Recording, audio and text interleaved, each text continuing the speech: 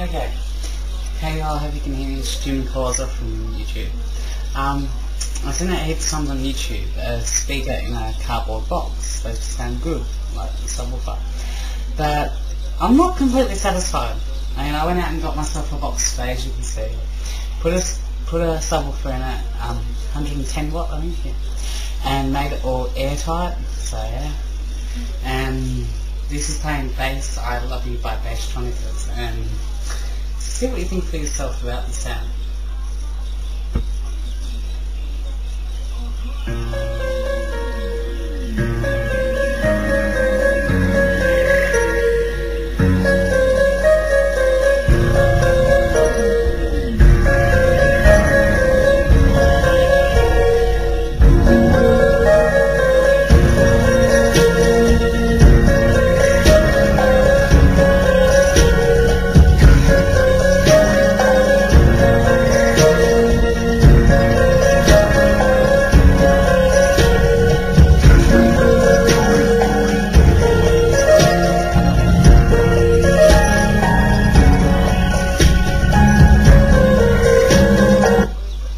Only part of it, and I'm not completely satisfied.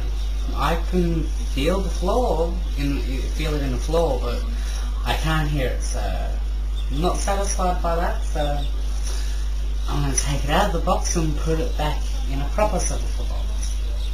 So yeah. Okay, I'm back, and I thought for a minute there, since the box that it came in has a hole in it, okay, for the air.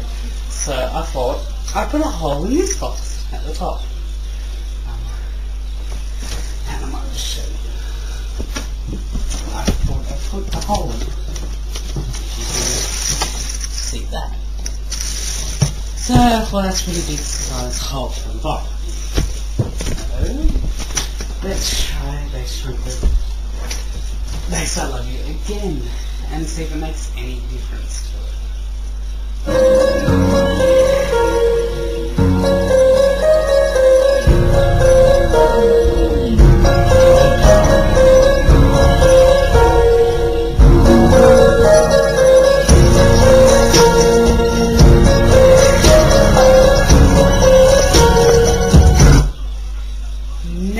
it doesn't seem to make it any better. Unless you put your ear in the hole, then it sounds good, but you don't want to be doing that all day. So definitely this size box.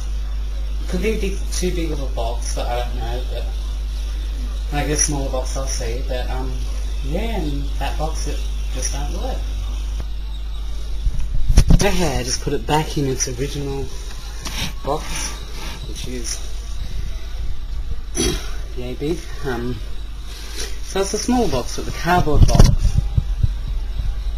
Just don't seem to work for me. I prefer like this one. So this is what I reckon. I'll put the volume on. This is what I believe it should sound like.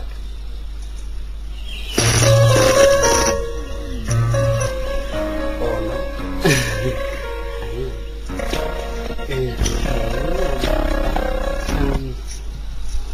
The wires were touching a bit of metal, so that's what the interference was. So I turn the volume up again, and this is what it should sound like.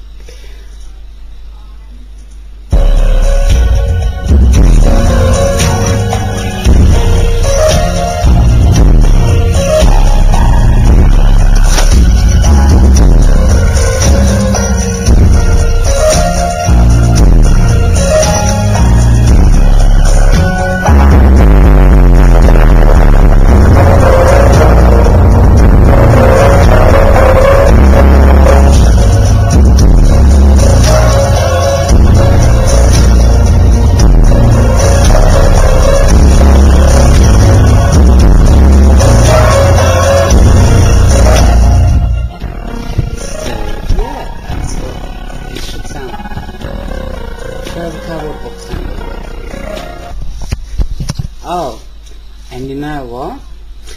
I believe 2 is better than 1. Let's see.